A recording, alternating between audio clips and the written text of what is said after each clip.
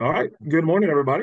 My name is Jeff Ryan. Welcome to our third annual International Kleefstra Syndrome Family and Scientific Conference. Really excited for the next 3 days. A lot of information about some of the latest and greatest news, things we've been working on. You can see on the screen with me right now is Eric Scheeff, Chief Scientific Officer for IDefine, and he's going to kick us off with an overview of what we're working on, projects, and what to expect over the next 3 days. So, Eric, I'll let you take it from here. Thanks, Jeff. So good morning, everybody. Good evening, maybe good middle of the night, depending on where you are. Thanks so much for joining. So I have the privilege to start this conference off. And like Jeff said, I'm really excited for the next few days. Um, so what I wanted to talk about was uh, getting to a treatment for Kleefstra syndrome, which I think is something we all are hoping for, and how that needs to really be a community project. And by community, I mean more than just the patient community. It's about the researchers and the drug developers and many other folks, and how we need to all be working together and pulling in the same direction to make this happen. So when we started IDefine, our purpose was right in our name, and it was to define a new future for those living with Kleefstra syndrome. And we felt like there were three big pillars that needed to be addressed for that to happen. And one of them was to find targeted treatments for those with KS. And by targeted treatments, I want to be clear when we talk about targeted treatments, what we mean is a treatment that really addresses the underlying cause of the condition, the underlying biology, as opposed to, a symptomatic treatment. So, for example, a child who has seizures, of course, you'll treat that child with a anti-seizure medicine, but that's more symptomatic treatment. So we think what's needed is targeted treatment. And at the same time, we wanted to improve clinical care and we wanted to build community. And I'm going to primarily focus on that first item of potential treatments today. But I also will touch on improving clinical care and building community, and I'll discuss how those other two items really feed into the first. And I think it's really important for the patient community to understand how much that matters. So for us, everyone who was involved in founding IDefine and everybody who's working on IDefine now has an affected family member. And so patients are why this is personal for all of us. Um, and everything we do, we try to focus on that question of how do we improve the lives of patients and their families. And I think in terms of how we might get to a treatment someday, there's kind of a misconception that where treatments come from is a drug company comes up with a treatment, brings it to market, and then you get a treatment, right? You wait and then it shows up. And that's just not how it really works. There's a whole ecosystem that has to be engaged with to get there. You need researchers who are going to build knowledge, who are going to develop an understanding of the disorder, and they're going to find possible leads that could become a treatment someday. You need groups like CROs, so contract research organizations. These are companies that provide research on contract, like they sound like. They provide repeatable solutions. They provide expertise in particular areas that can help. You need the clinicians engaged. They're the ones who are going to really build clinical knowledge about the condition. They're going to support patients in the immediate term, but they're also going to be the ones who would run a clinical trial at some future point. And you need government engaged because government provides a lot of the infrastructure. And ultimately, they're going to approve a treatment or not approve it, right? So this like FDA in the United States, EMA in Europe, you have to be able to go to them with something that can be approved. And so all of these parts are kind of this big machine that has to work together. And so our focus is how do we always bring the patient voice to all parts of the way this machine is working? How do we influence it to make it work better? And sometimes that means that we're almost like the oil, on the gears to make sure everything's turning and working the way it should and moving forward with a focus on patients. And that can go all the way from making an introduction because we know everyone and we realize there's two people who aren't talking to each other and they really should know each other, something really small like that, to funding projects that we think are high value and would be high impact for the community to push this whole process forward. And so I'll go into the areas that we're working on, like Jeff said, and I'm also going to spend a good deal of time talking about the presenters at this conference and how they fit into this whole kind of process that we all hope to see move forward in the years to come. So how to get to a treatment? It really kind of boils down to four big things that have to happen. One of them is we really need to improve our scientific understanding. So we need to build an understanding of KF at a really fundamental level. There's a lot known already, but we can always learn more. The next is we need to find leads. And so that means finding things that these are not going to be a treatment right away. They're not even going to be close to a treatment. They're going to be things that might become a treatment in the future. They're a lead, they're a possibility, but we need to find more of those. Um, we need to get ready for a clinical trial. And that sounds weird because we don't have something right now that's ready to bring into a clinical trial as a community. But it takes a long time to get ready for trials, and you want to be ready so that if something comes, you can move in right away. Because the worst thing would be you find a really promising lead, and then you're not ready for a trial. And so you wait for that preparation to happen, and then you're waiting and waiting and waiting. And we don't want to be there. We want to be ready. And then finally, we really want to have the patient community supported and activated, and understand the community, the journey that people are going through, and understanding the patient population really well. So I'm going to touch on all four of these items. I'm going to talk about the presenters at this conference and how they fit into each of these lanes and kind of where they're working that's helping move this forward. And then what we're doing as an organization to try to move it forward, we being IDefine, to try to move this forward ourselves. So let's start with improving scientific understanding. So what that means is understanding, at a cellular level, what the consequences are of the loss of function in one copy of EHMT1. And that is the fundamental issue in Kleefstra syndrome, right? You have two copies of EHMT1. One of them has a mutation or a deletion, and that loss of activity causes the syndrome. And we do know quite a bit about it, but again, we can always learn more. And then the next thing is understanding at a clinical level. What are the manifestations of that loss of EHMT1? What does it mean clinically? And how do these two things interrelate? And indeed, what we really want to understand is that full interplay of what's happening in the cell and what's happening in the patient, and how do all of those things connect to each other. But one thing I want to say before we move forward is just a huge thank you to the people who have been studying Kleefstra syndrome over the years. We are really fortunate as a patient community that there have been some fantastic people who have done a lot of work on this syndrome for a long time, and quite a bit is already known. We all the time, as we work in the rare disease space, we meet other groups that are working on their rare disease, and a lot of times they have the gene, and they know a tiny bit maybe about what it does, and that's all they have. And so we have a gigantic leg up because so much work has already been done. So I just wanted to make sure to say thank you. And some of the folks who have been doing a lot of that work are going to be presenting at this conference. Really looking forward to hearing their updates. So Neil is going to be talking about the brain model project, which is a really exciting project, which is including Kleefstra syndrome as one of the syndromes it's studying. And that really is to do kind of what I was talking about, of trying to do work to correlate what's happening in model cell lines with what's happening in the actual patient, and better understand the interplay of those two items, so that it's to get a handle on how we might treat the disorder.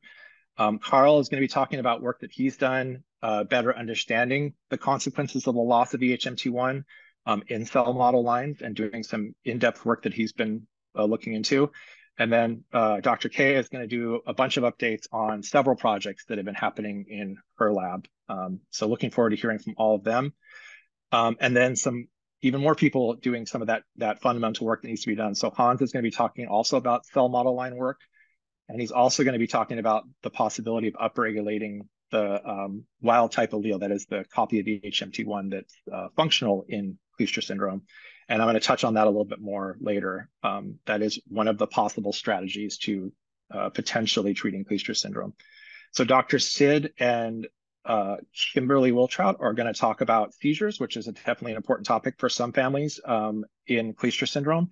They've been looking into the features of seizures and the patterns that they're finding, and so I'm really excited to hear from them. And then Jonathan is going to be talking about sleep, which of course is also really important to a lot of Kleefstra syndrome families. So he's been doing work to try to understand what's happening at the cellular level with the circadian clock versus what's happening in the patients. So really, really interested to hear his initial results. And then one thing I wanted to touch on that we're doing to help this whole process forward. So one of the things you need, as you've heard me say over and over, is cell model lines. We are making two lines to provide to the community, to the research community. And the point of that is to ensure that any researcher that needs lines can promptly get them. And then also to provide more diversity because different patient lines will have different characteristics because different patients are different. And so having more lines is inherently valuable to the community. So we're going to be making those lines and making those available as one of our projects. So the next thing we need to be thinking about as a community is this pillar of finding preclinical leads. And again, a lead is not a drug. A lead is not a treatment. A lead is something that could become a treatment at some point in the future after it's proven out. So it's a lot like putting shots on goal. You're going to make a lot of shots. Most of them are going to miss. A few of them are going to appear to hit. Some of those may fail as you try to do additional validation. So we as a patient community have to be prepared that some things will maybe look kind of exciting. We'll hear about something that looks a little exciting, and then it will turn out it's not really going to work.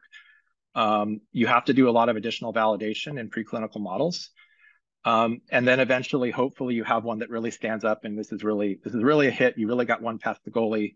And the idea is to get to that point where you can assemble this preclinical package, and that package says, here's all this data that says there's a really good probability that this lead would succeed in a clinical trial, and therefore it's worth it for somebody to spend the money to take it to a clinical trial. So clinical trials are incredibly expensive, and so you have to do a lot of preclinical work to prove something out before you can get it to a clinical trial.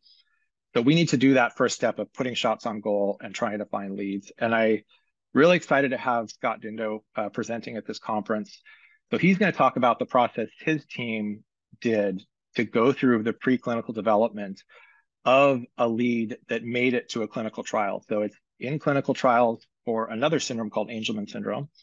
And Scott can't talk to us about the clinical trials, but he is just going to talk to us about the process they went through. And when I read their publication from his team, I found it really inspiring how they really strategically approached the challenge and stepwise, broke down each of the barriers and got through to figuring out how to find a lead for Angelman syndrome. And they were able to get that package together to the point that it justified a clinical trial. So they've gone to a clinical trial. So he's going to talk about how they did that process. And I think it's a really instructive example for us. And I'm really happy and proud to say that Scott is part of the scientific advisory board for IDefine.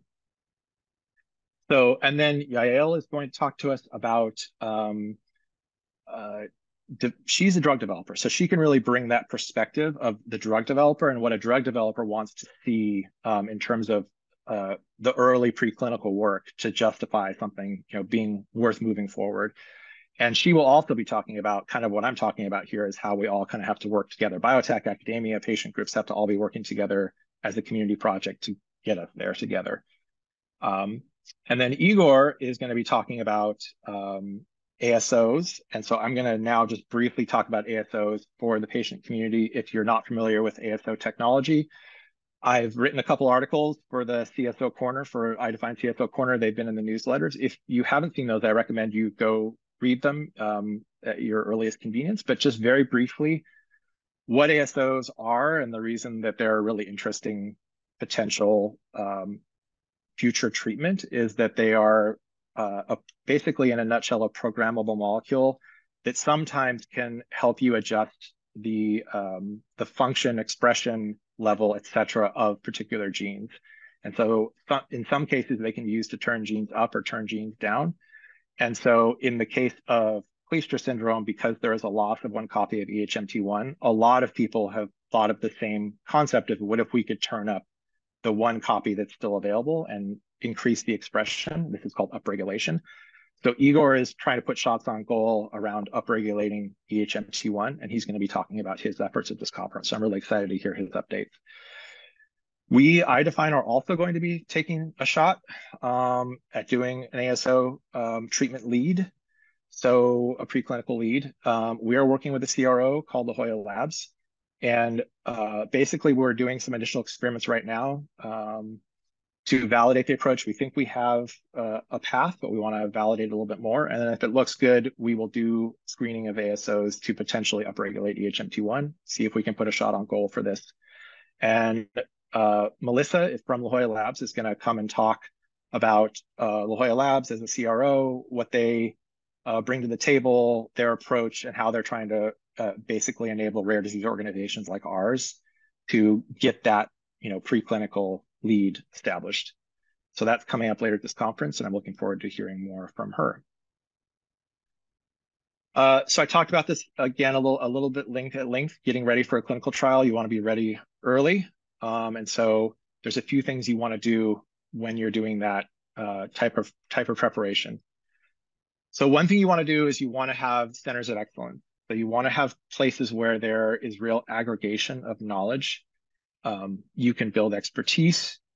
The clinicians there have seen enough cases that they can really start to build a strong sense of the disorder, what's expected, how to treat it symptomatically. And these sites in the future can be also become the sites of clinical trials because you now have an established patient population, you have an expert team of doctors.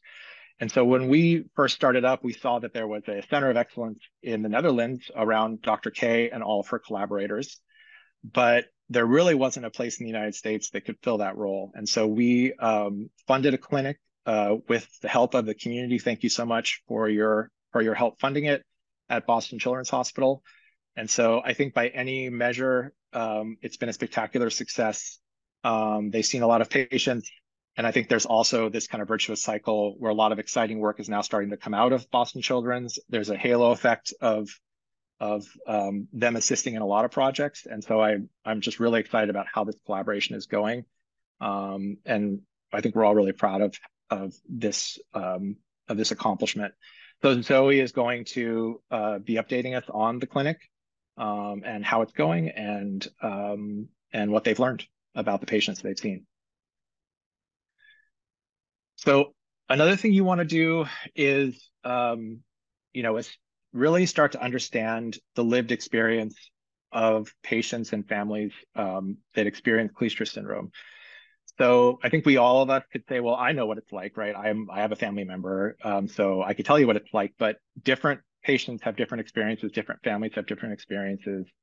And so the idea, there's really an established way to really start to rigorously understand this, and it's called generating a disease concept model. So the idea of a disease concept model is you literally are interviewing lots of families and sometimes the patients themselves and understanding their experience and then putting all that data together to really build a rigorous model of what it means to experience this. The other thing you get out of this that's really powerful is that it helps you determine what would be meaningful change for families and for patients. So the organizations like the FDA are really genuinely interested in patient-centered drug development and drug trials. And so in the future, when you're trying to structure a clinical trial at some point, and you are trying to pick out what would be your endpoints, that is, how would you measure whether there's improvement or not improvement with a particular treatment? One of the things you want to consider is what matters to the families, right? Because if a treatment doesn't improve what matters to families, is it really a high value treatment? And the FDA pays attention to that. If they're seeing improvement in areas that the families say is really important, then they weigh that. So really understanding the disorder in a deep way is really important. And so we are sponsoring a project with Boston Children's and with Boston University to develop this disease concept model. And Kristen will be speaking in more depth about DCMs and the project she's going to be leading to develop this DCM for Kleefstra syndrome. Another thing you want to be doing when you're getting ready for clinical trials is understanding the natural history. And so the natural history is basically what would be the expected course of development if you didn't intervene in a condition. What would you expect to see from age, for example, 4 to 5 if you didn't do anything? Because if you don't have a handle on that, it's hard to understand what improvement would look like if you were to test a treatment in a clinical trial. And so that helps you define what would be the appropriate endpoints. So this is an area where we definitely need to improve as a community, is really rigorously understand the natural history. Dr. K will be talking about the natural history work that they've been doing previously, and we also want to add to that by doing this collaboration with Citizen. So Citizen is a organization that has a way to basically ingest patient records in a secure fashion, and then from all that data, crunch that data and basically build like a virtual natural history. So with a relatively low lift for families, we can basically generate, at least at a high level, a natural history output for KS and understand it much better. And so Virginia is going to be is from Citizen, and she's going to be talking about this initiative and what Citizen brings to the table. And of course, we will be asking for the community to sign up and be a part of this. And so I hope you're excited after you hear from her about this opportunity. We really are excited about it. We think it's a big step forward. Um, and hope everybody jumps in and contributes to that. Another thing you want to do to get ready for clinical trials is work on biomarkers. So a biomarker is something you can measure in a patient that says either the patient is improving or the patient is getting worse. And that, so again, that's meaningful. So it can be like a blood marker, right? So in the, like by example, a biomarker is like cholesterol levels or a biomarker for heart disease, right? So here we'd be looking for biomarkers that are relevant and meaningful and measurable in Kleefstra syndrome. And there aren't any known biomarkers right now. It doesn't mean they don't exist.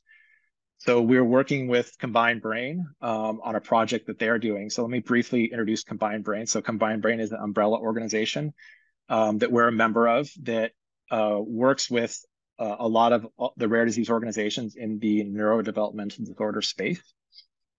And they exist to provide tools, to generate initiatives, and basically assist all of us so we can work collectively as a group, because a lot of us have a lot of the same challenges and push forward to the goals that we're all chasing, right? We all have these same goals. We all have similar challenges. And so they've started a project to create a biorepository for the conditions under their umbrella, of which Kleefstra syndrome is one. And the idea is you build this repository of samples like blood, and then you can do studies on that repository to look for biomarkers. And you can also keep those samples, and in the future, if additional technologies come along, you can do additional studies. So by having a repository in place, it's really powerful. There's what they're calling the biorepository roadshow. So they are going from town to town in different locations to make it easy for folks from the patient community to show up and get a sample from their family member provided to the biorepository. If you're interested in participating, please email us at unlock@idefine.org and we'll get you started on that process.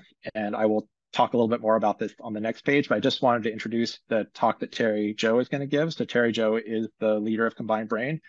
And so she's going to talk about the whole Combined Brain umbrella organization, what they're doing, this project, other projects. So really looking forward to hearing her updates.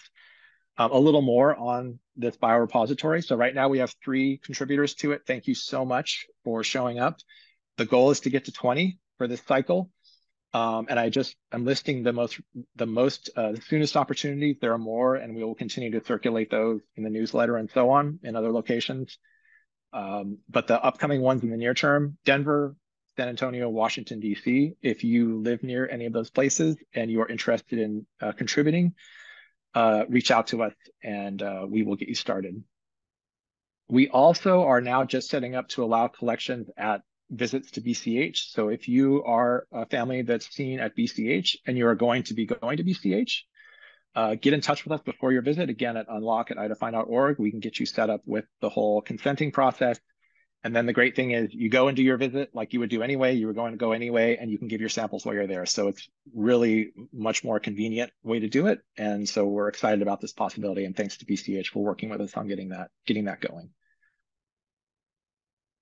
Okay, so let's talk about patient community. It's another really important factor. And I think one of the things to just mention too is, again, improving the patient care and the clinical understanding of the patient journey is just important in its own right. And I think there are 2 presentations here that are really focused on just that. And one of those is Charlotte is going to be talking about the Kleefstra Syndrome Guideline Project. So this is a really exciting project to build really solid fundamental guidelines about if you're a physician and you have a Kleefstra syndrome patient, these are the things you should be doing for that patient to support that patient appropriately. And so the team in the Netherlands at Radboud and Erasmus are working on this. Boston Children's Hospital is working on this. Other groups are working on this who have some expertise in Kleefstra syndrome. And they've all been working together to build a set of guidelines. So any doctor anywhere can look those guidelines up and get help basically with how should I be managing this patient. So it's a really exciting and really critical project. And at the same time, of course, it does further enhance our understanding of the disorder, of the natural history, et cetera. It's a virtuous cycle to have this, but I think the number one thing is it's going to just improve care. So she's going to be talking about that project.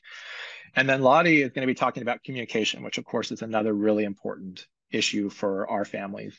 And she's done a lot of really in-depth and substantial work on speech and language and how to improve, how to address those challenges in KS patients. So I wanted to highlight those two talks.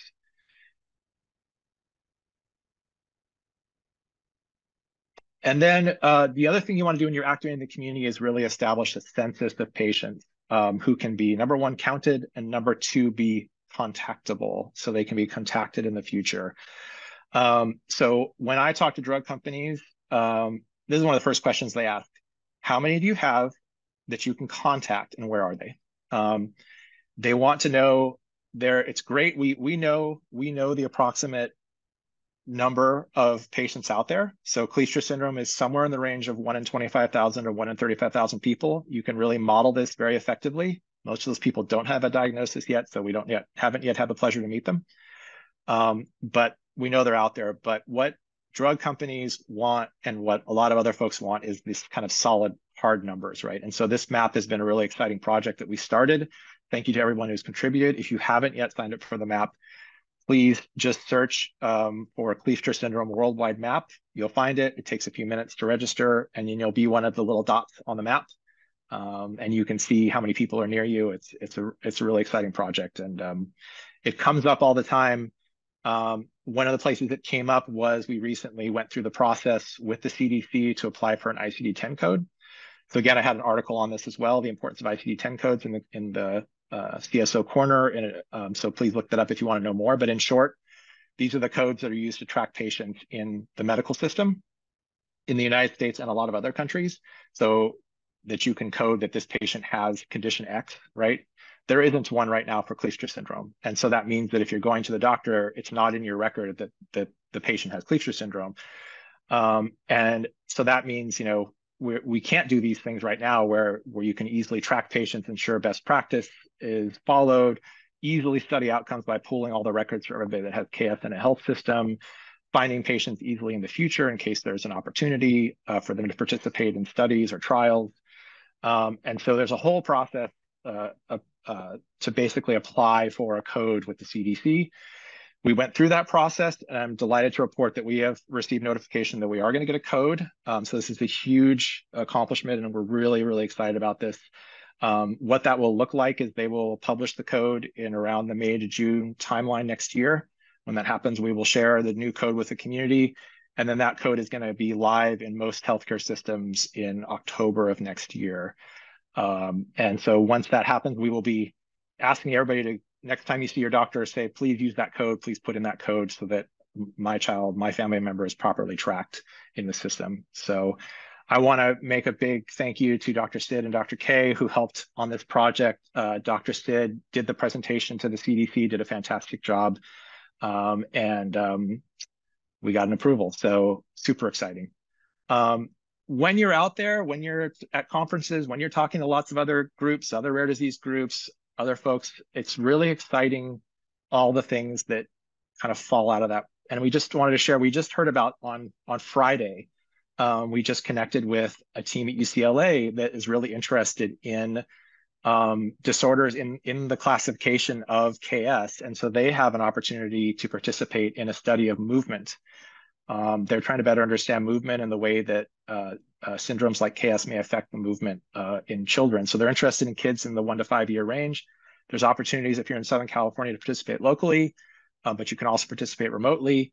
And we will send out more information on this, but it's just exciting how many things are happening.